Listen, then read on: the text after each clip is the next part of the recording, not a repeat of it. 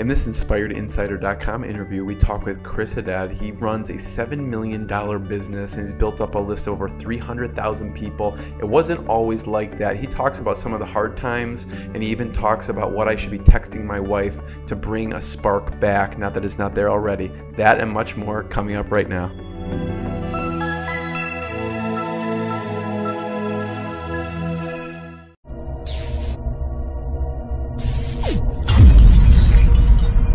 Dr. Jeremy Weisz here. I'm founder of InspiredInsider.com, where I talk with inspirational entrepreneurs and leaders and how they overcome big challenges in life and business.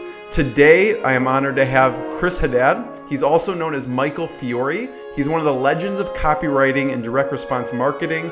He's a master at conversion and founded DigitalRomanceInc, which is a $7 million business and built up a list of over 300,000 people. His alter ego, Michael Fiore, we'll see who shows up today, is an internationally known expert on how to have great relationships in the modern world. He's even appeared on the Rachel Ray Show with his popular texting program. Chris, thank you so much for joining me.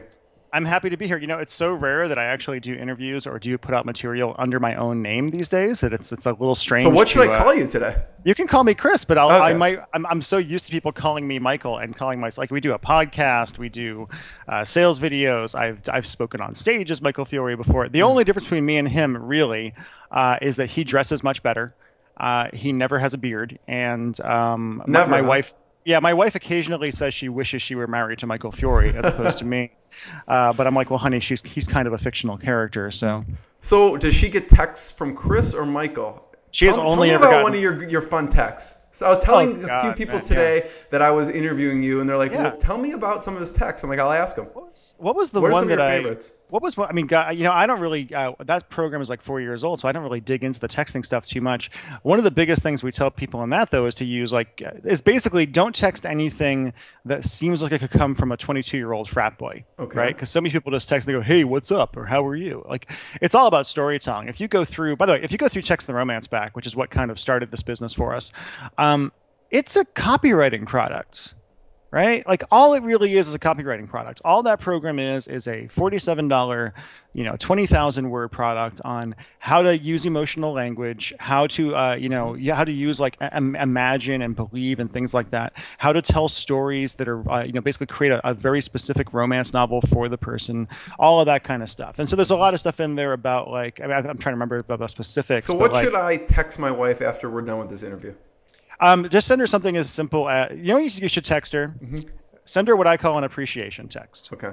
Right? All you got to do is say, I don't tell you enough, but here's what I fucking love about you. And I just swore, I'm sorry about that. Okay. And that sounds so simple and so cheesy, but nobody gets it, right? Like, it's so easy to, like, all these women that I get all the time, they're, writing into Michael Fiore, and they're like, how do I get my husband to pay attention to me? How do I do that? How do I do that? I say, you tell him what you love about him. Right? Like I told one woman, just send your husband. Nothing makes me happier than seeing you with our son. I'm so happy I chose you to be the father of my children. I love you. And it sounds cheesy, right?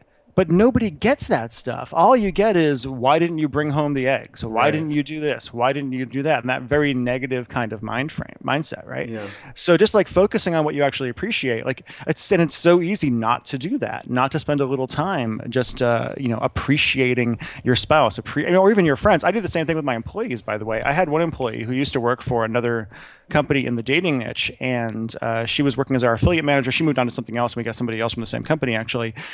And she was talking to somebody, and she was saying, yeah, Chris, what freaked me out about when I first started working for you is you say thank you and share the credit on everything, right? And it's especially kind of sad. That's a rarity.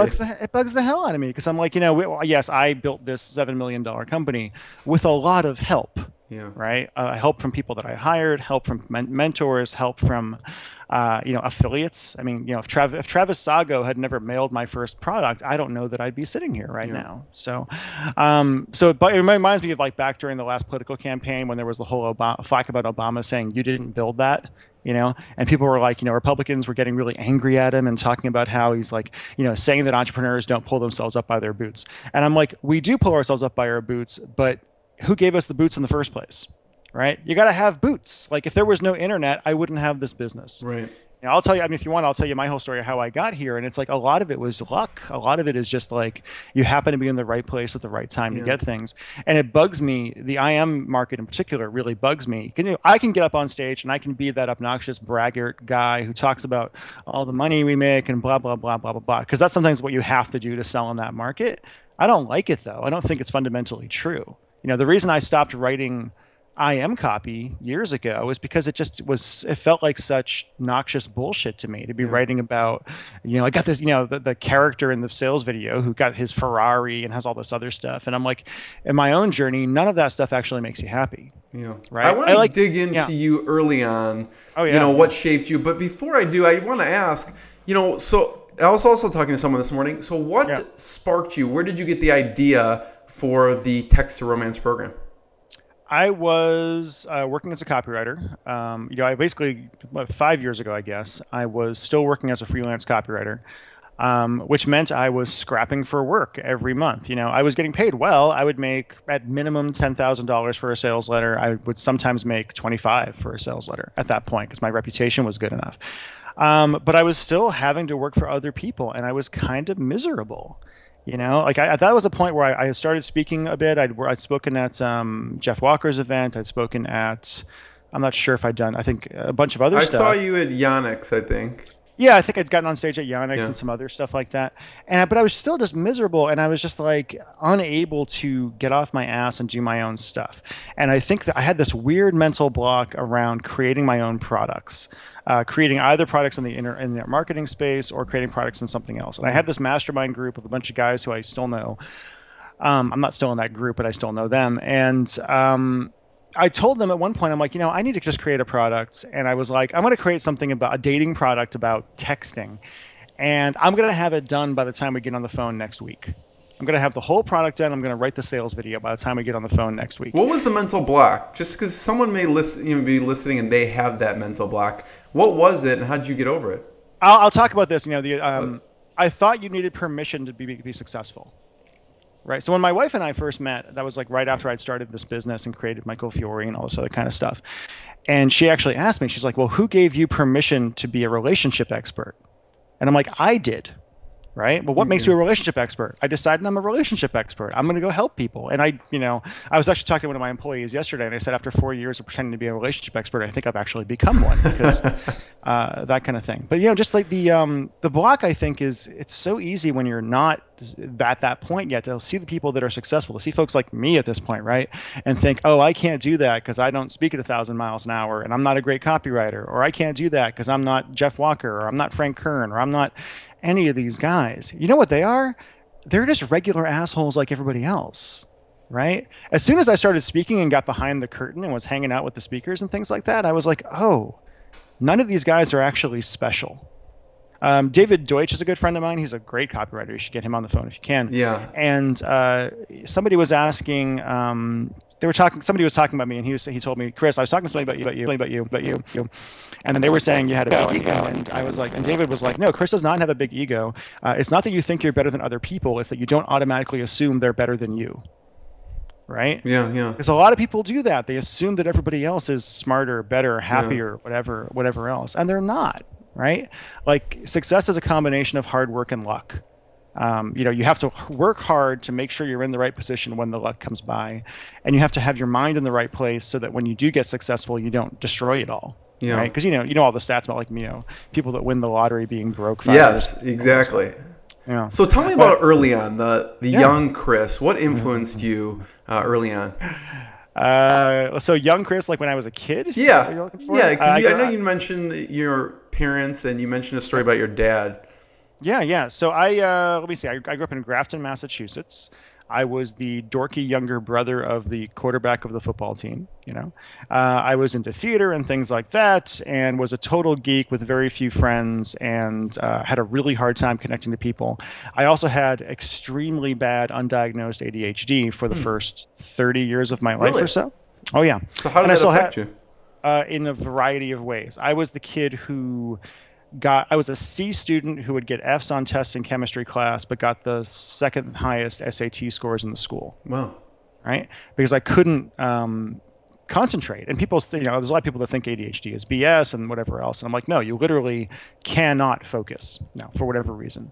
I think it might be because I was born significantly premature, plus some other stuff. But for whatever reason, my brain just works in that particular way. And so, honestly, for the first 23 years of my life, I was a very miserable person, partly because of that, partly because my parents did not get along. It would be a nice way of saying it. There was a lot of emotional anger in the house, which is actually what inspired me to create this business, I think, is just seeing how bad relationships can be and seeing how expectations and a rampant desire for your spouse to be somebody they're not is a really great way to be miserable and have miserable children.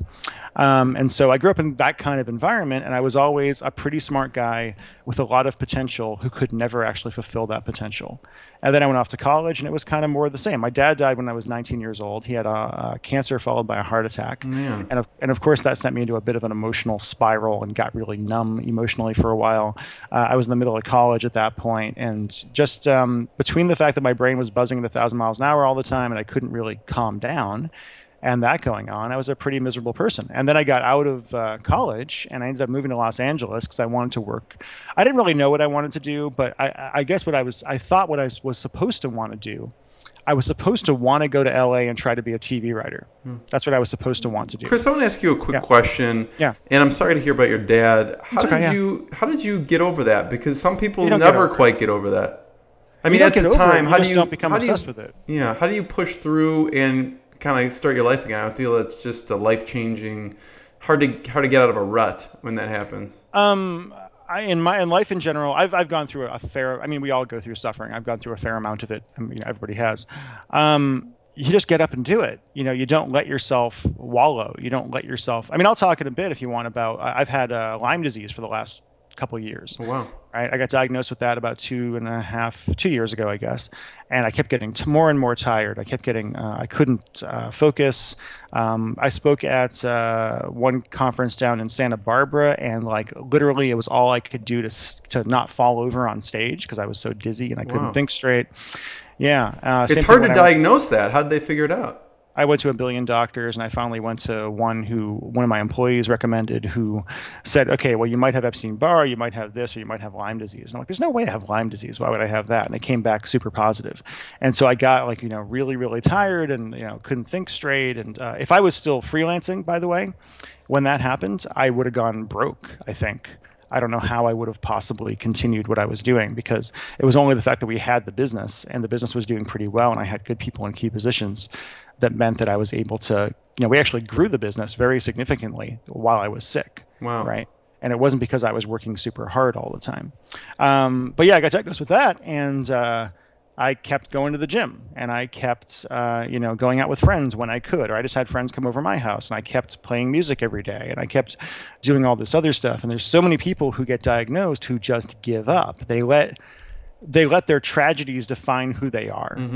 Right. And I always say, be grateful for your tragedies. They make you who you are, because you can look at your tragedies as either, oh, woe is me. Here's my excuse for not doing anything. Oh, my parents were mean to each other, and I had undiagnosed ADHD for 25 years or 30 years, and I got Lyme disease and blah, blah, blah. And here's all my excuses for not being successful and not doing what I want to do with my time. It's bullshit. Right? Like if you only have 1 hour a day when you feel good, spend that 1 hour a day doing something you love. Right? Same thing. So when I got sick, I was like, the first thing I did after I got diagnosed with Lyme disease, I called my girlfriend at the time. We weren't married yet. And I told her about it, and she was like, wow, that's weird. That explains why you've been so tired all the time. And then I went to the gym, and I deadlifted 400 pounds and broke my deadlift record, right, for me personally. And because I was just so like, no, I'm not going to let this be the thing that destroys me. And it can. Lyme disease is awful. I know people that can barely get out of bed. I know people that are in wheelchairs, and that can happen. But the best thing you can do is keep trying to push forward and live your life. What is the treatment for it? What do they do? Oh, there's a billion. I don't even want to get into a huge debate on Lyme disease, but a lot of antibiotics, a lot of other kinds of stuff. There's a lot of controversy around it and all that. Yeah. So go ahead. I interrupted you and you said I went to LA. Oh, I went to LA, and I spent 2 years kind of trying vaguely to get into the entertainment industry. But honestly, I didn't want it badly enough, right? Looking at it now, I was never going to be somebody who wanted to go through all the bullshit that it takes to be a television writer. And even if I did, I don't think it would have made me happy because I'd still be living in LA, and LA kind of sucks, as far as a place to live. I like visiting it. I like going down there. I've got good friends there. I just don't think it's a great place to want to live your life every day. And yeah, I just didn't really want it. And then I ended up I ended up working for a company down there that did like digital. It was some tech company 12 years ago, and they decided to shut down the LA office, and they they offered me a deal. You can move to Seattle and have a job, or you can stay in LA and not have a job. And so I said, okay, I guess I'm moving to Seattle. And at that point, I was only making $28,000 a year or something like that. I think I did not make more than 30 grand in a year until I was 28, I think, something like that. And ended up moving to Seattle, and they wanted me to be a project manager, which is hilarious because I'm the least detail-oriented person in the world. That's not what you hire me for. And that didn't work out, so I ended up getting laid off from that. And then I spent several years being unemployed in Seattle and really not being able to figure out what I should or could be doing with myself at that point. So what do you do during that time when you're unemployed? I did a lot of temp work. I started doing yoga. Fell in love with a girl and then fell out of love with a girl. Played in a couple bands, and I was generally spent a lot of time waking up in the morning in my really crappy apartment and laying on the floor and looking at the ceiling and wondering what the hell is going to happen next, and not knowing how to go after something, right? Not having the language in my brain of where do you get success from. And then eventually I ended up getting a job as a greeting card writer, which was kind of a weird job. Did that for about a year. Was making a whopping $24,000 a year at that point, but it only lasted about 9 months, I think, before they laid me off from that. And I was just like, man, I was 25 years old at that point, I think, and couldn't make any money, couldn't keep a job. I'd been fired literally from every job I'd ever had. Every time I got a job, I'd either been laid off or fired, or yelled at for not being able to pay attention, which is a recurrent theme in my life. And had a bit of a breakdown. I was like, what the hell am I going to do? And I ended up going to a career counselor, and she was like, what's your big, hairy, audacious dream? And my dream, the biggest I could dream at that point in my life, was, man, 5 years from now, I just want to be able to make $40,000 a year as a writer. That was as big as I could dream. Why did you stay with writing? What was it about writing that you liked so much? I've just always been good at it. It's easy. I can type at 1,000 miles an hour, and I've just always been a writer in whatever way. I mean, I've done a lot of acting and other stuff in my life too, but writing's always been my easiest way of communicating. And I don't think I particularly have like a passion for writing. I used to really beat myself up because I'm like, wow, you should really want to be an author. You should want to write books. You should want to do these other kinds of things. And I don't really have the great American novel in me. What mainstream people say writers should do type of, you exactly. don't have that. Yeah. For me, it's all about, I like writing marketing stuff because it's creative and it's fun, and it's interesting, and it gets out there and you see an impact right away. I like writing theater stuff. I write plays and things like that occasionally when I'm asked to, and those are fun because, you write something and it goes up on stage. You get to see how the audience actually reacts. Right. But anyway, so I was doing all that stuff, and then... So the big, hairy, audacious. That was as big as I could go at the time. And then I started, she told me the whole concept of writing copy at that point. Oh. So she was telling me about how to write copy for, brochures and for banks and for things like that. And so I hung out my shingle and called myself a copywriter, though I had no idea what I was doing. And I spent 2.5 years writing corporate BS copy. I wrote like some brochures for Microsoft. I wrote for Washington, the big bank in Washington. I think it was Washington Mutual at the time. A bunch of other places. I made very little money. I think I made 18 grand that first year on that. And then over time, I started hearing about direct response copywriting. And I remember getting like, can you write a letter like this one from AWAI or something like that? And feeling like, man, this is bullshit. No one would ever read a letter like this after I just read the whole letter, right? This can't possibly work. There's no way that long copy works or anything like that. And then like I started getting emails from Harlan Kilstein and other stuff, and I would end up like talking to people about, man, that's like the dark side of copywriting and blah, blah, blah. No freaking way I'll ever do that, etc.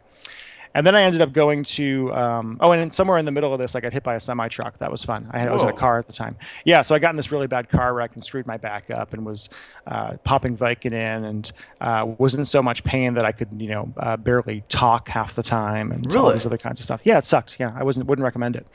Then I ended up while I had all this back pain, I ended up going to a thing that Harlan Kilstein was doing in in Vegas called value-based copywriting. It was supposed to be about how to like make more money as a copywriter. So I went to that. I was making a little bit of money at the time, so I went to that and spent a couple days with it and was emotionally really in a bad place overall because my back was so messed up and all this other stuff. And I ended up joining Harlan's mentoring group, and within 6 months, I made $100,000. And Harlan's a nice guy. I like Harlan; he's a friend of mine. But he loves holding me up as an example because I was part of his group early on. There's a lot of people that were part of his group that didn't go anywhere. The majority of them didn't go anywhere. But what I did was, I was desperate enough to do what it took to get somewhere. And so that first year I made probably $200,000, $180,000, something like that, which was a major mind trip at that point. Going from making 30 grand to making 200 is weird. That was actually a harder transition mentally than going from making a couple hundred grand a year as a copywriter to making a lot more as a business owner. Making a lot more as a business owner didn't really affect me all that much, except for to say, great, this is better. I like this better than the other option.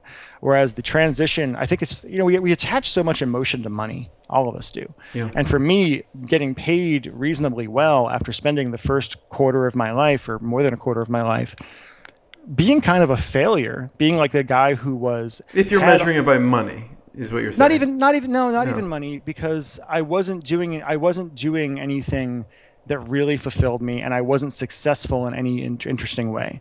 I was always a guy who had a decent amount of talent but didn't know how to express it. And that held me back more than anything. And money is a fine measuring stick for things. I like making money. I don't do the work I do now for the money, particularly. I mean, beyond a certain threshold that it takes to keep the lights on. I do it because I find it really satisfying and enjoyable and creatively interesting. And who doesn't like being successful and being seen as successful? It's great. So what was one of those things that during that, obviously that transition, when you joined his mentoring program, you jumped from whatever it was, 28,000 to 100,000, 200,000. What were some of those kind of turning points that helped that? Well, partly it was just, being exposed to stuff by like John Carlton and meeting David Garfinkel and having Harlan go over my first sales letter at my Haddad Inc. sales letter and rip it to shreds, basically, over and over again, brutally. Those guys took the stuff that I first wrote. I hired John at one point to look at something I wrote that I was really proud of, and he destroyed it in 5 minutes and told me exactly what was wrong with it. And my ego got battered badly. And but I didn't let that kill me. I came back and said, okay, well, this guy knows, I have respect for this guy. He knows what he's doing. So I did that. I also, at the time, I remember I had like some friends who were like, I was working the phones a lot at that point, trying to get clients. I would literally open up the yellow pages and start calling people to try to and say, hey, I'm a copywriter. I do this, blah, blah, blah. And finally got a few jobs out of that. It took me forever. But tenacity. A lot of people say, "Oh man, I could never work from home. I can't do that." I'm like, well, you know what? If you have to come up with $600 for rent by the end of the month and you have no idea how you're going to do it, you get off your ass, or you can go broke. That's fine too. If you want to do that, you can do that. But I was desperate. I was desperate to keep the lights on, and I was desperate to prove to myself and to my brother and to the world that I was actually worth something at that point, right? Because up until that point, I really had not ever had any real successes. Right? So that's tough. Who was a big client that was a big turning point for you that you got? Jeff Paul was my very first big ticket client. Jeff Paul is a guy who used to do like how to make money in your underwear kind of stuff. He had infomercials too, right? He did do infomercials. Jeff is a fascinating guy. And I met Jeff at Big Seminar 5, I think it was. And I went there, and Harlan had told me to like bring your business cards, just go around and put a business card on every freaking seat, basically. And so I did. I went through that entire room and papered it with business cards. And afterwards, Armand got up on stage and was like, please don't put your business cards on people's seats, blah, blah, blah. And they were mad.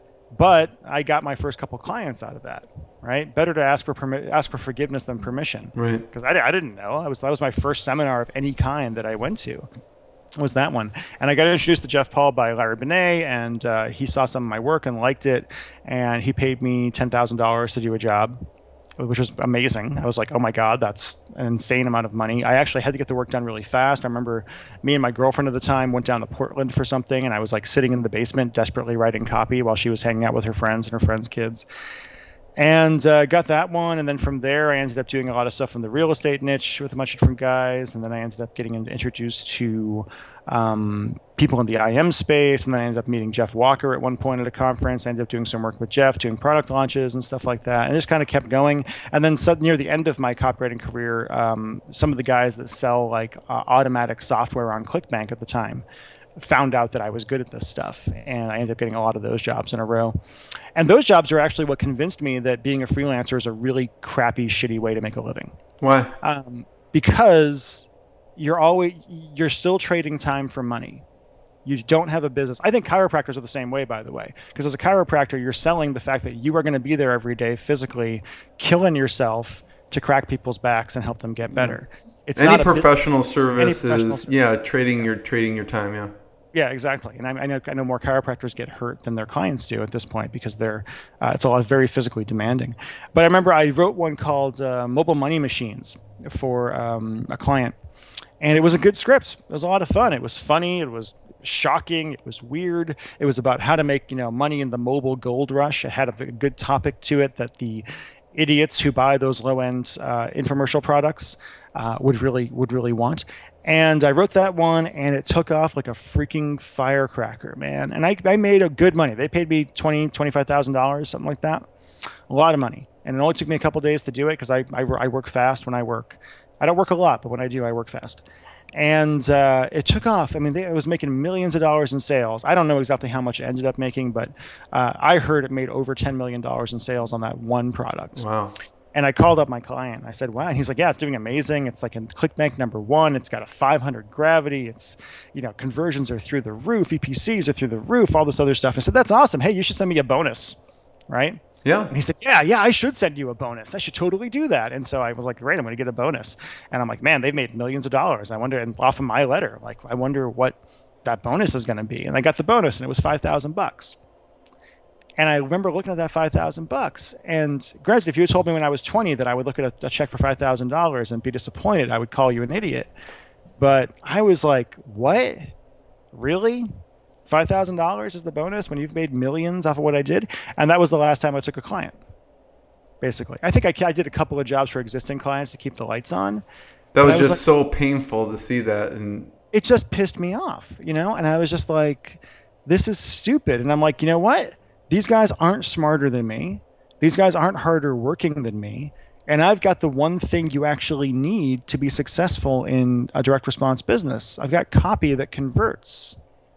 So why am I doing this for other people? Mm-hmm. And honestly, after I started my own business and got successful, whatever the hell that means, I remember I know so many copywriters, and they'll come up to me, all these baby copywriters, and even people that have been in the business for years, will come up to me at a conference, and they're like, you escaped. You got out, right? And I even thought about at one point I was going to do a coaching program for copywriters called the Escape Hatch. And it was going to be about how to not be a freaking copywriter anymore for other people. I think working for clients is great for a couple of years to get your chops up, because you do a lot of work. My biggest regret in my career is that I spent, I think, 6 years as a freelance copywriter instead of 3. Mm-hmm. I should have started my own products. And honestly, man, if I'd started back then, it was, back in like 2009 or something like that, when things were still kind of hot at that point. Yeah. It was easier to make money back then, right? So, I mean, that's my biggest regret in my entire career, is that I spent all that time as a one-man operation, not having any employees or anything else, not doing my own stuff, and working so hard to make other people rich. Yeah. Right? I want to hear, Chris, from you, when you decided that, what you did next. But I want to ask first, I don't want to skip over the fact of that campaign did really well. What are some of the components we should emulate in that campaign that just, killed it?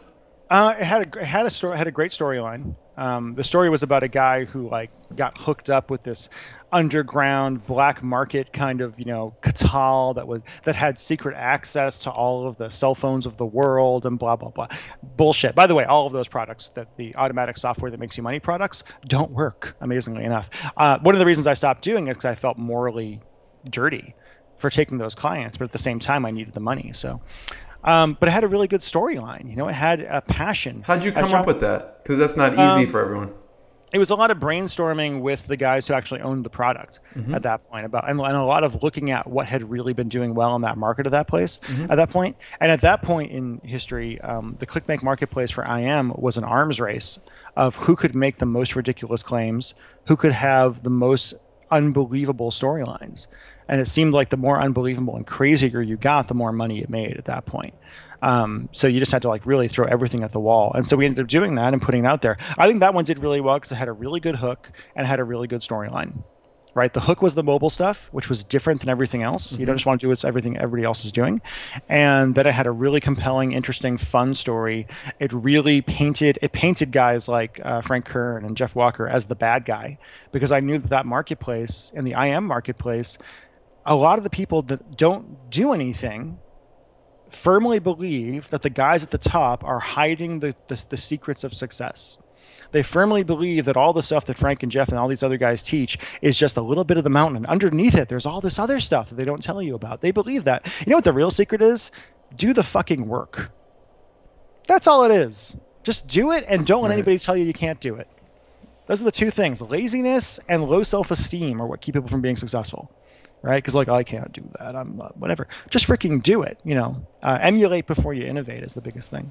So yeah, and then I ended up from there. I was like, I'd already created my Text Your Wife into Bed product, which was doing, I made a couple $1,000s a month off of that. So you already created that at the time when you got that painful bonus check. You had already created the texting product. Yeah, the door was the first texting product. I have 3 texting products actually. The very first one I'd already created, got that out the door. And it was doing okay. It wasn't doing amazing, but it was doing okay. And then from there, I ended up speaking at Jeff Walker's event, and I'm pretty good on stage. And so afterwards, a PR lady named Amal Wagner came and said, "Hey, I want to work with you on something." And I said, "What do you watch?" She's like, "Well, you're really, charismatic and good on stage. I want to do something with you." And I'm like, "Well, what would that be?" And I said, "Well, the only thing I have is this Text Your Wife into Bed thing." She's like, "I can't do that. It's too dirty. Can you create a cleaner version of that?" And I said, like what? And Megan, who worked for me then and works for me now, said, we should call it like Text the Romance Back. And I'm like, okay. And so we actually created the website for Text the Romance Back and created a giveaway, a bribe called 3 Magic Texts before we created the product, right? And we started putting out PR for that product before I'd written the products at that point. And we started getting all these phone calls from people saying, well, Text the Romance Back, what's that? Because it was right around Valentine's Day, 2010. And so people were really, it was a great time for that particular thing. And we started getting all these phone calls. I started getting a phone call. And then we got a phone call from Rachel Ray, her producer, saying, hey, it's really interesting. Anyone should watch that. It's good, yeah. Yeah. And then so they said, can Michael come out and be on our Valentine's Day show? And of course we said yes. And they flew me out there. And I actually wrote the entire Text the Romance Back product, the first draft of it anyway, in 2 days right before getting on a plane to go there. Wow. It just burned it out, and then went off to there. And what's the format for the product that you decided on? That one, that one was an ebook more or less, and it was just it was like I think 8 or 9 chapters, and each chapter is a different formula for a text and things like that. I've always found content creation relatively easy, actually. It's not that hard to figure out the format. You just have to. When I teach people that write products for us now, the number one thing I have to teach them is make it as done for you as humanly possible. Don't make the person who bought the product do any thinking, and don't make them do any work, because they won't do either. Right? And then they're going to refund because they're not going to be happy. So it's not about you always you teach them the what and you sell them the how. And the how has to be like we have a new one that's a online dating product we just put out, and the sales video is about what men secretly see when they look at your online dating profile. Good hook, and then the product is here's what you should say instead. Easy. Easy peasy, right? Easiest thing in the world. And so many people try to make it way too complicated, right? They try to fuck up the formula in that way, or they make their product about the what. They're like, you can, online dating is awesome. I'm like, they don't care about that. They care about the result that you can actually get them. Mm-hmm. So yeah, I did that. Text the Romance back did pretty well. That launched us into the women's market. And then from there, it was our rocket for the next couple of years, where we had Text Your X back came next, because we had so many people buying Text the Romance back and saying, will this work on my ex? And so I said, I guess I'll create this other product. And Text Your X back very quickly became our #1 product, and is still in our top 2 or 3 as far as daily sales go. Then from there, I created some really funny male products that are a little too dirty to mention here. And then we did more women's stuff. We ended up coming out with one called The Secret Survey that did $400,000 in its first week in sales, which was amazing. Congratulations. Wow. Thank you. That was a fun week. And then we did one called Capture His Heart, Make Him Love You Forever, which ended up becoming the number 4 or 5 product on ClickBank at one point, and doing really well. And that's actually a fun story about that one, because I was really sick at the time. Like I had Lyme disease and all that other kind of stuff. And I really only had a couple hours a day that I was really functional. And I remember Megan had called me and said, hey, we really need the sales video script for Capture His Heart. And I said, okay. And we had somebody else write the product. And so I got to my desk, and I was really tired and I could barely focus, but I got through a script and I showed it to some people, and they said, yeah, that's pretty good. Okay. And so we sent it off to be animated, and we paid, a bunch of money for somebody to animate it, that doodle stuff that people do. Yes. Yeah. And then I went off to Yannick's event, Underground, whatever number it was, in DC.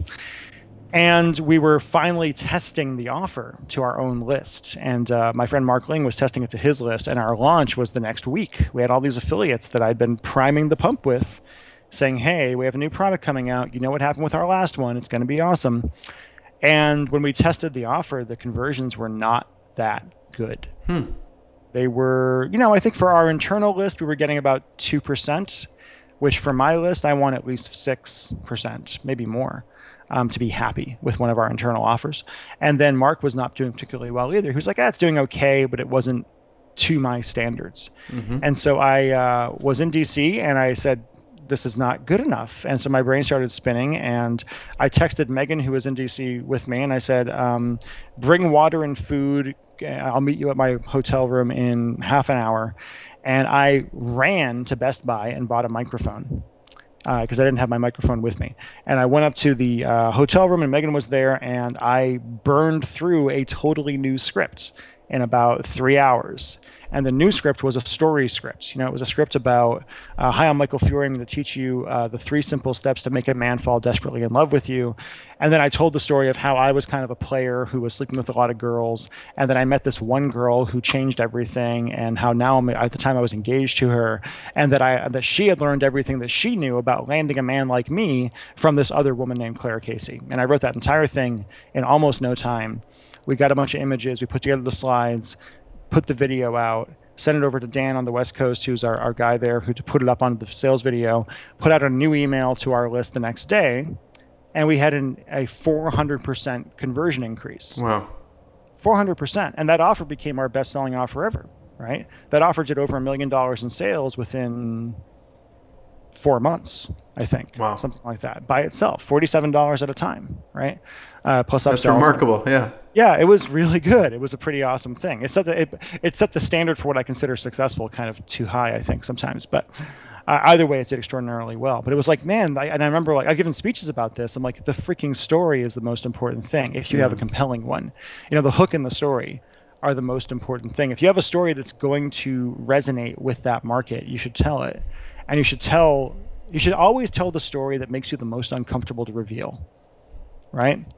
What was the story for you that was most uncomfortable? I was telling all of these women who looked up to Michael Fiore that Michael Fiore was kind of a pickup artist at one point, right? That's uncomfortable. Admitting that is uncomfortable. Talking about that is uncomfortable. We did one recently called Crack the Girl Code. And that story is largely about me being a dork in high school who couldn't get laid, and just really being like, yeah, I was this skinny, ADHD-addled guy with no game who then figured it out, and here's how, and all that kind of stuff. And just telling the story that being makes you vulnerable. too. Being vulnerable, yeah. Like, my wife gets a little mad at me sometimes. She's like, man, Chris, you're an open book. You'll tell anybody everything. And I say that's for two reasons. One, when you're open, nobody can use anything against you because, hey, everybody already knows it. It's fine. And B, it puts people at ease. That's how we bond, is by telling each other our stories, and finding our common tragedy is really how you kind of bond with somebody. Humans are wired to find people who are similar to them in some way. So if you want to make a friend, you figure out what's similar about the two of you. What's something your wife was surprised that you actually shared? Oh man, I've talked about a lot of the stuff about even the back stuff, saying things about my family. I told a story at one point on stage about when I got arrested years ago. That was kind of fun. All this other stuff but she's a very private person. There's a reason that I never mention her name or any details about her and all the stuff that Michael Fiore puts out, because she's extremely private. Which is funny that we got married, because I'm not private at all. But opposites attract. Yeah. So, Chris, what did you do? So you went from 0 to 400,000 in a week. Yep. Yeah, so what were some of the big things that you did in that launch that other people should be doing? The biggest thing was getting the affiliates really excited. Well, there was two things. One, that I always create the product based on a need. I don't create a product that I want to sell, right? So you always look for, what does the market want to know? And we'd been surveying our list, and we get all these questions from women saying things like, why do men lie? Why do guys watch porn?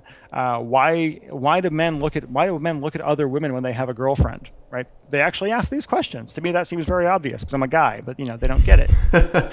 Right. And so I was like, well, I'm just going to create a product that answers all these questions. And so we ended up calling it the secret survey, because there was a survey component to it, all this other kinds of stuff. And we put that together. And then the actual sales video was live action. It was me on the screen talking. For most of it, we had some really good animation, all this other kind of stuff. Nobody was really doing that at the time. Everybody else was just doing slides on the screen. And here's the deal with that kind of thing. You may or may not get a huge conversion increase from that, but what it did for us was it got affiliates who were bored out of their minds of sending to flat copy sales videos excited about promoting something, because it looks different, right? And then the copy actually converted because it was a major tease. There's actually no real story in that video. There's no real content in that video, by the way. Most of my sales videos have a good amount of content and their stories and all those other kinds of things. There's honestly no content at all in that particular sales video. It's just, I want to teach you why men lie to women they love. And then it talks about the downside of that kind of thing, and then it tells the story of how I surveyed my men's list and what people revealed, and then it teases the hell out of them, and then it says, if you want in, here's the product. I will run it out, and it converts extraordinarily well still to this day. Whenever I mail to that thing, I make a lot of money off it, and so do our affiliates, because it's got that big thing. It's got low refund rates, all that kind of thing. But it's just about making it exciting for people and not overestimating or what your audience wants to know. To me, the idea of women even asking, why do men look at other women, when they have a girlfriend or a wife, is absurd, because I'm a guy, right? But that's where they're at. That's where the audience is at, right? That's where the people that want to buy these kind of products are at. So, before you had a track record, how did you get affiliates? By the way, there's a little static on the mic. I don't know, maybe move it up a little bit. Yeah, is that better? Yeah. I got affiliates originally. Actually, it's a funny story. The first thing I ever did was I put out Text Your Wife in a Bed, and I got introduced to a guy named Brad Costanza. And Brad runs a group called The Syndicate, which is this little, the dating syndicate, basically. It's all these guys who do pickup products. And so they put me into that group, and invited me to that email group, and I said, well, that's wonderful, that's great, thanks. And I introduced myself, and I already had a reputation as a copywriter at that point. And so all I did was I started offering to do phone calls with people about copy. And I said, hey, you know what, I'm really happy to be in the group. I'm just going to offer to do some free copy critiques for people. I'm not going to write your copy for you because I don't have time for that, but I'll do some critiques and I'll give you some advice. And I just started giving what I had to give at that point. And then very quickly, people were like, oh man, well, you've got some products, let me try it out. And my stuff converted. And once you get a converting offer, it's easy, right? If you have stuff that actually converts, that has low refund rates, and that the audience that you're mailing to doesn't complain about, it's actually easy to get traffic, right? If I went back into the IM niche and I went to Jeff Walker or any of these guys who I've met over the years, and I said, hey, I've got a product that's really a good fit for your list, they would mail it because they want to make money. Like, it's not like people are like, standing here saying you're not allowed in. People that have lists are always looking for good high converting offers, right? The problem is most people don't have a high converting offer. They have an offer that barely converts at all. So the standards are just so different at that point. And they get all mad because they're like, none of these guys will mail my stuff. I'm like, you don't know how to make money. Right. So why would they mail your stuff, right? Do you prove it out first with paid ads, or how do you, because obviously you're sending your own... Yeah, at that time we didn't. We do now.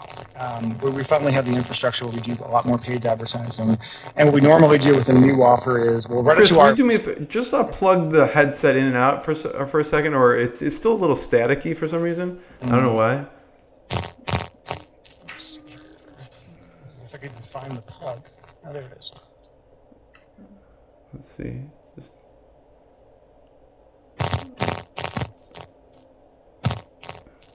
that any better? Say again. Is that any better? A little bit, yeah. Go ahead. I was talking to a friend recently, a good friend of mine who I've known for years. He was actually in the dating relationship space years before I was. We met at Mass Control years ago.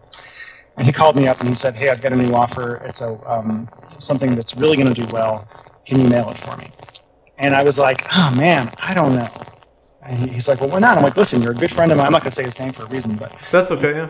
Yeah, you're a good friend of mine, but you don't have a track record for actually making anybody any money. And he said, well, Chris, I worked really hard on this. I've done similar things in the past. It's a webinar model kind of stuff. I know what I'm doing. Send me some traffic, and I will make you money. And I said, man, I don't know about this, but okay. And I sent him probably 10,000 clicks over a couple of emails. He got a lot of people to opt into his list for the webinar. And I made less money on that promo than anything I've mailed in the last 2 years. Right? And it pissed me off. And it didn't piss me off because I didn't make any money. Right? The money was annoying because, we have certain benchmarks we try to hit every month.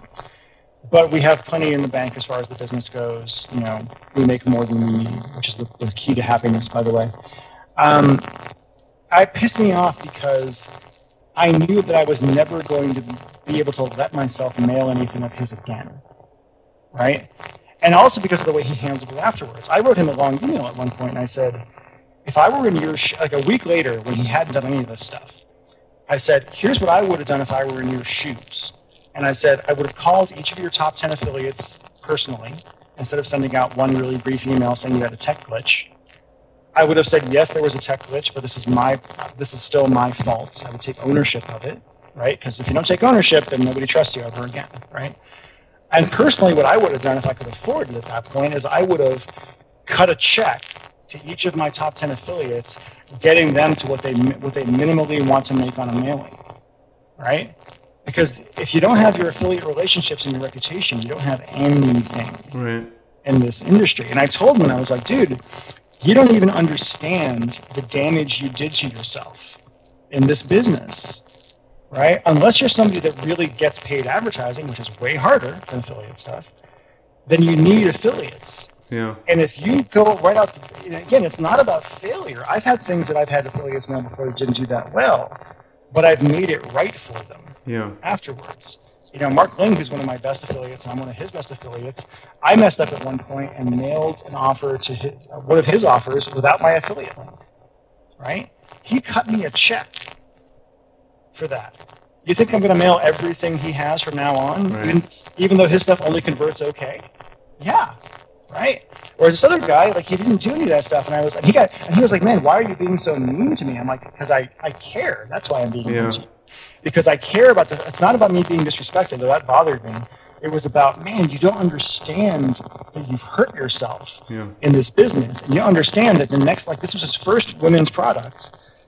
I'm not going to mail a second one. Right? I can't do it. Unless he comes to me with a lot of metrics that show that he knows what he's doing at that point. Because, I got somebody else who said, "Oh, just mail my offer. It's free money." I'm like, it's not free money for me to do an email. Every time I do an email, I lose several hundred subscribers. Right? And it's your reputation on the line. It's your reputation. Everything is your reputation on the line. And so it just really bothers me when people don't understand that and don't. I really try to treat people that I do business with in a very positive way. I always say the number one job in our business is to make our affiliates money. If we make our affiliates money, we'll make money too. We'll do great, right?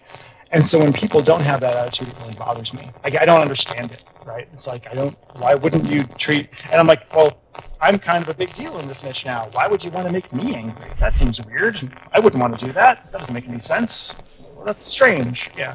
So that's what kind of gets me where we are now. But yeah, now, I mean, I've had this business for 4 years. I haven't taken a client in pretty much that entire time. I'm happier. Chris, what are some of your favorite headlines? I always like to... Let's see. My favorite headlines that I've written, or just in general? That you've written, or in general? Well, favorite and most effective isn't always the best same thing.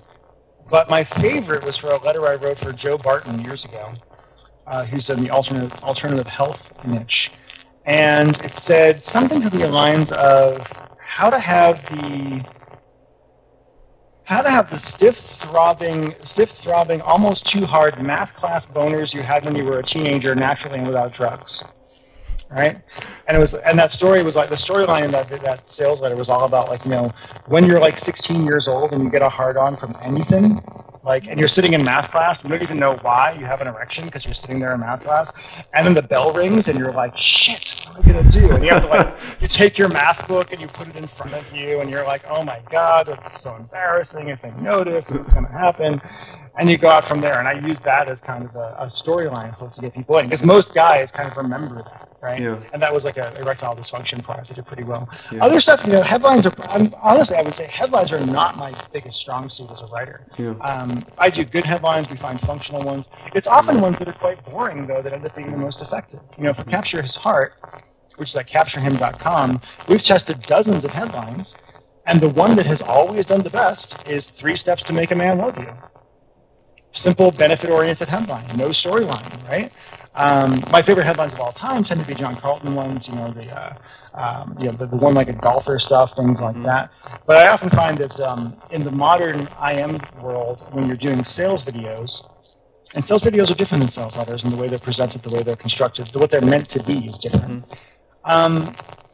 Relatively simple, benefit-oriented stuff works pretty well, right? Getting too complicated, you might get somebody's attention for a brief amount of time, but generally speaking, it's about pushing that benefit as much as you can. And then if you can mix in the doctor thing. You know, I was on the phone with somebody who was, I still do consulting for people, and I had somebody who was in the dating niche, and they had a letter that was doing okay, and he was talking for a while, and then he said, oh yeah, it was discovered by this Asian doctor, blah, blah, blah. And I said, well, dude, here's your hook. And it ended up being, you know, Asian doctor's secret for hypnotizing women into want to sleep with you, or something like that. Right. And then they changed all their banners and stuff to that, and all of a sudden it was profitable. Right, because it had that kind of like that mechanism to it. Right. I'm big on mechanisms. You know, text your ex back, text the romance back. They're just mechanisms. You know, texting is kind of a mechanism that I hung my hat on. And the reason Text Your Ex Back did so well was because it wasn't just how to get your ex back. It was how to get your ex back by using tiny little text messages from the cell phone or cell phone you've got in your pocket or purse right now. Yeah. Right. Yeah. And Chris, you mentioned too, obviously, in all you talk about the importance of story. What are some of the components you use to craft the story? I'm always looking for. Well, I use a lot of my own personal stuff, generally speaking, because I'm always telling stories. I got all excited the other day. I'll tell a quick story now. That's kind of an example of how it gets me excited. I was down in Pioneer Square here in Seattle. I was going to a friend's house to watch a movie with a bunch of folks, and I'm driving in my car. And I'm trying to find parking. I just woke up from a nap. I'm kind of tired. I'm a little annoyed at that point that it's like late. And I look in my rearview mirror and I see a police car in my rearview mirror.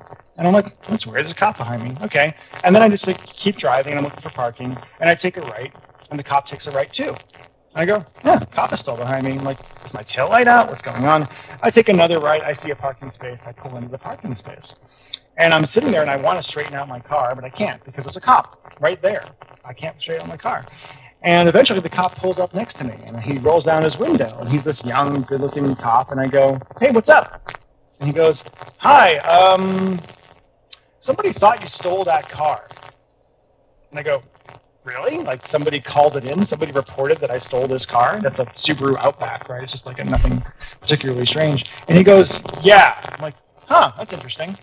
And he goes, yeah, it wasn't you though. I'm like, I know it wasn't me. I bought this car. I'm well aware that I'm well aware that it wasn't me, right? And then he ends up driving on, and I see there was another cop car right behind him, and they thought I was a criminal who had stolen this car, and they were ready to draw their guns and like, whatever else. And my disappointment after that was, hey, that's a fun little story, but man, it would have been so much better of a story if they put me in handcuffs. Right. Right? It would have been so much better of a story if they drew their guns and told me to get out of the car and put me in handcuffs and then found out that I wasn't a thief. And that's like, because that's the story that you want to be able to tell, is the dramatic one, right? And so when I'm looking for stories, I'm always trying to think to tell in a business context. I'm always looking for something that is a very specific story that has a lot of detail that can inspire someone to feel like it could be them too, right?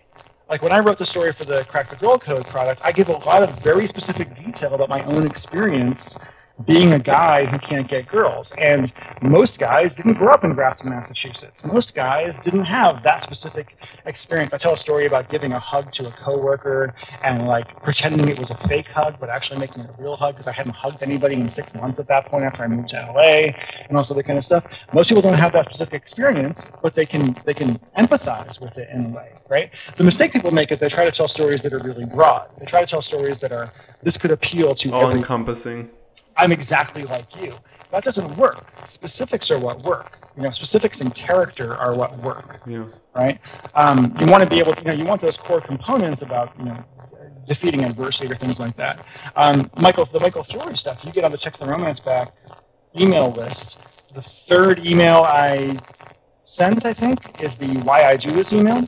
And that one email gets more responses than anything I've ever written to my list. And we still, every day, we get emails from people saying, wow, let me tell you my story too. And that email is about me being 4 years old, lying in bed, hearing my parents screaming at each other in the kitchen.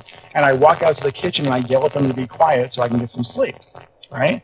Very specific story, but it pulls that heartstring in those ways where they say, and I say the reason I do this is I don't want any other kid in the world to have to live like that, to have to live with people who hate themselves, hate each other. And that story gets a lot of resonance in a way that just saying things never does. Yeah.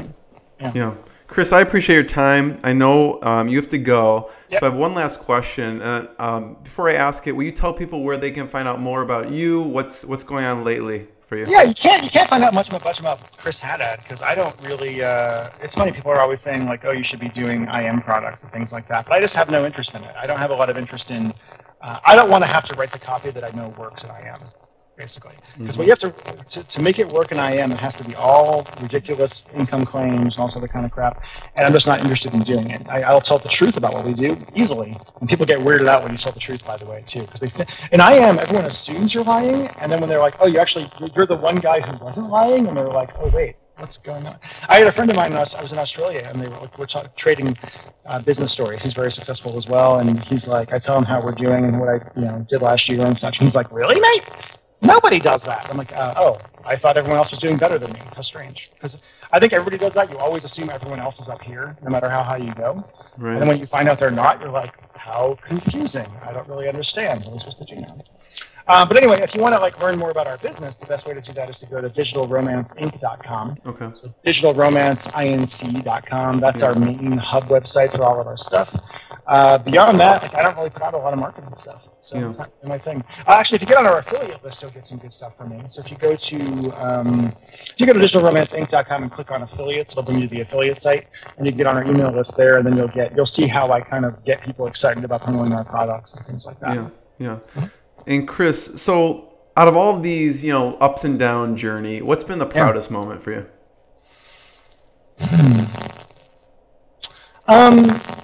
You've been through some crap, let's be honest. I've been through a lot of crap. Yeah. Honestly, weirdly enough, one of the happiest moments in my life was actually before any of this happened.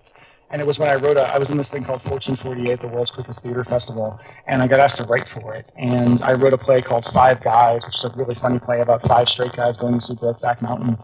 And ending up dancing at a gay club and things like that. And I wrote that, and it ended up being part of the festival. It was a 10-minute show, and it went really, really well. And the entire audience is laughing, and they were really happy.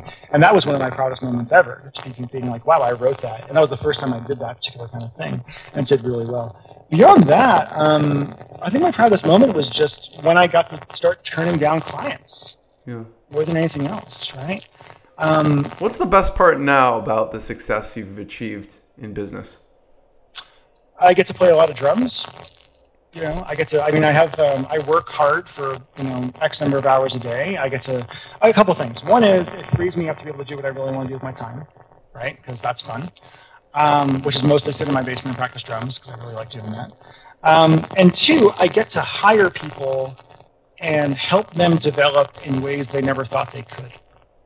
I get to take people who have only ever seen work as something you hate doing but are forced to do, and show them that you can have a job that you love. Yeah. And like people that work for us in our business really like working for us, and they do great work, and we give them a lot of freedom. And then you have to perform. If you don't perform, you're out. But if you're somebody who is self-autonomous and can really do some stuff, you'll do really, really well.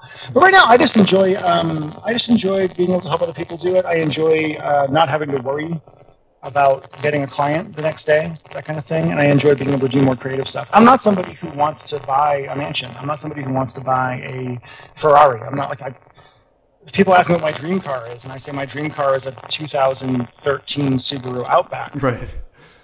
Because it's got a lot of room for drums. Like, what do you mean? I'm not somebody who gets, I still wear the same Banana Republic t-shirts I ever did, right? So it's, money to me is freedom, and that's all it is, right? It's, it's convenience. It's like, I think I've only flown first class twice in my entire life to this day. I still feel guilty even thinking about that sometimes, right? Yeah. Unless it's on miles or whatever else.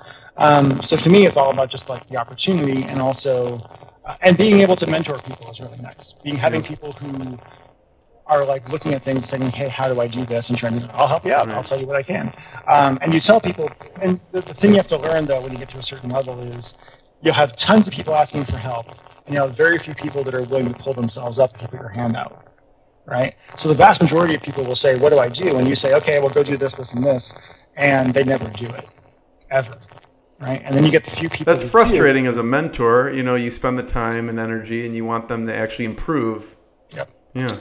But you get to the point that you just don't. And I talked to Garfinkel and other guys who mentored me about that, and they were like, Chris, no, what we saw in you was when I told you to do something, you did it.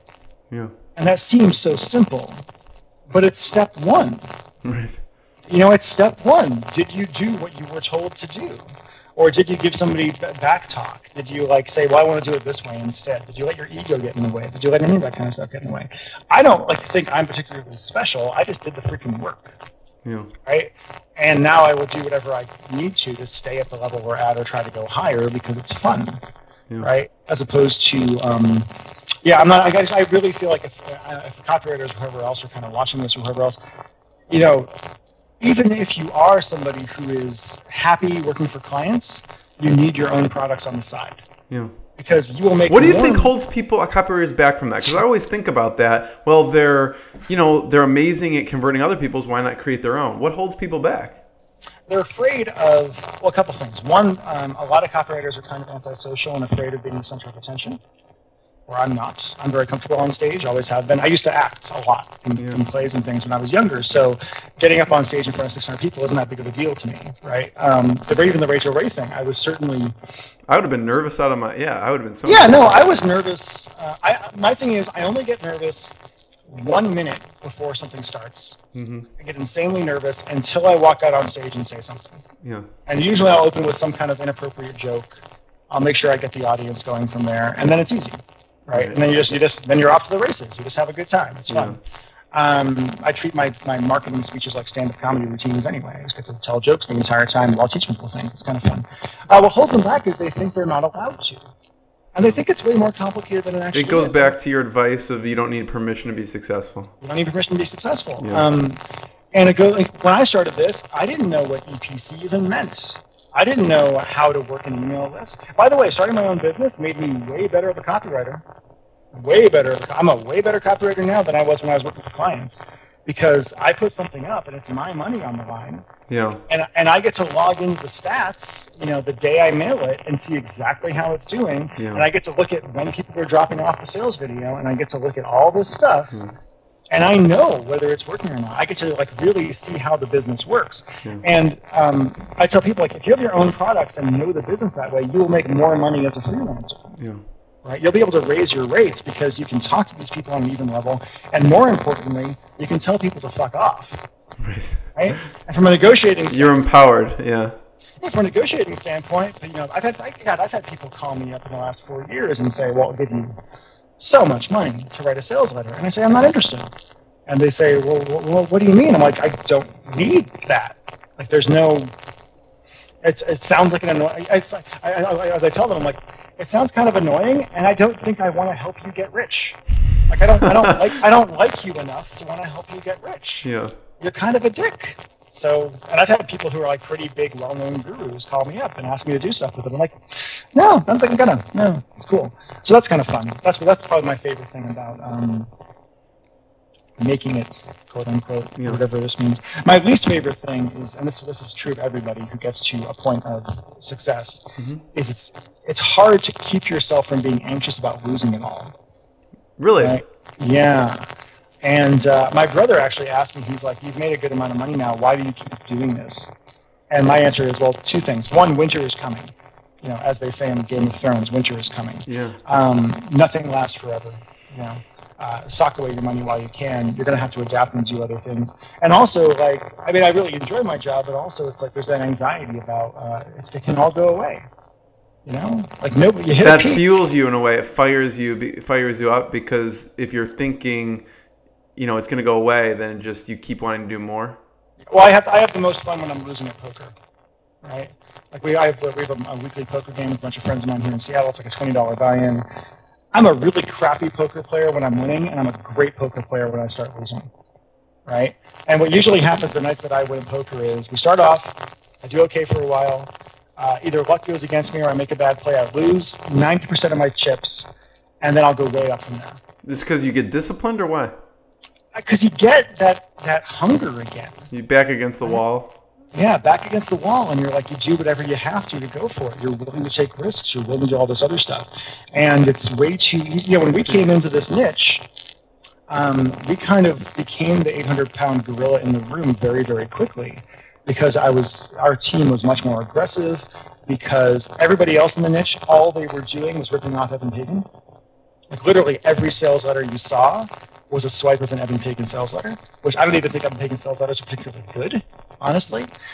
So we did something totally different and became way more successful because we were aggressive, because we were hungry, and we took a pretty big part of the market. And what I have to do now, as we are already established, is keep pushing things forward and not get into a point of complacency. I've met so many of these guys, like the old real estate guys who've been doing this for 20 years, running seminars, and they don't want to do it. Like, they're just so burned out, right? And they don't care anymore, and that's why they're not making any money anymore.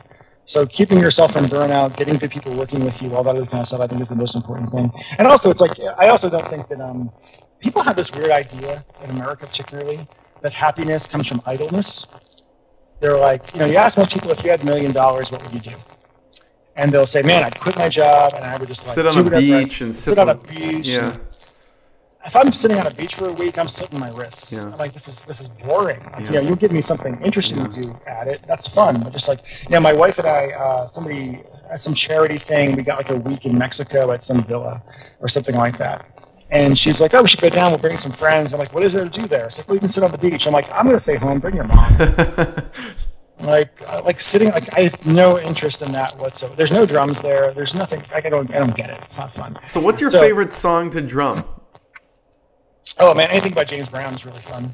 Yeah, I really like doing funk stuff, and I write a lot of songs these days. I write a lot of song lyrics, and then my buddy Mike and I work it out. I play guitar a little bit too, so we'll work out that way, and then whatnot. But I love playing funk, and I love playing along to like, I love playing drum and bass kind of stuff. Yeah, I've only been playing drums for like 2 years, right? It's kind of a newer thing, but I've gotten pretty good at it because I put the time, because I do the work. Right. Like, here's the secret to success, by the way. Do the work. Every day, do the work. Easier said than done, right? No, I get it, dude. I get it. Yeah. But it's like, that's what you do. You wake up every day and you spend an hour doing the work, and then eventually you get where you're going. There's no fast way to do it. There's no like people say, oh, you're an overnight success in this way. I'm like, no, I wasn't. Here's the 7 years of work that got me there. Yeah. So it just bugs me, that kind of thing. But yeah, I really like playing funk. I really like playing drum and bass. I like playing kind of stuttery electronica type stuff. That's fun. Right. Yeah. Chris, I appreciate your time. Very generous of you to spend it with me. I could probably talk to you for the next few hours. I know you have to go. So, stories. Thank you so much, and I will email you as soon as it's live. And I want to see a YouTube video of you playing drums. That will happen. I have to set it up so it sounds good, but I'll do that at some point. Yeah. Okay. Thanks again, Chris. See you guys. Thank you. Bye-bye.